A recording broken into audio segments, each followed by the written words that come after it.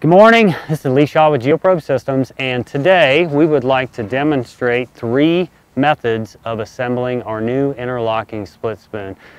This is actually designed with features so that it goes together easily, and we want to just show you that real quickly here. First method we're going to show is we're going to lay the body of the spoon in our drop rack tray so that it holds it stable.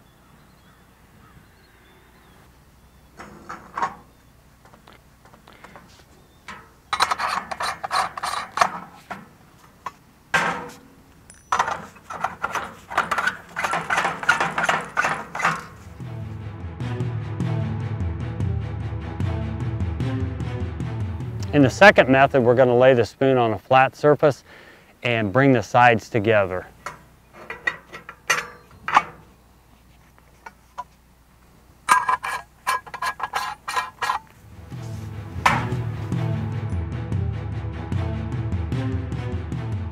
And in our third method, we will stand the spoon vertically and assemble the 2 halves.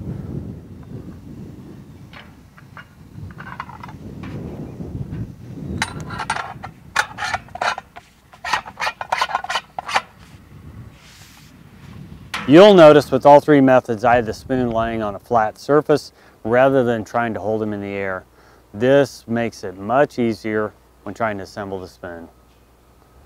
I also really like the multi-lead threads, which are identical on both ends of the spoon body. So what the multi-lead threads do is it reduces the overall number of turns needed during assembly and disassembly of the spoon.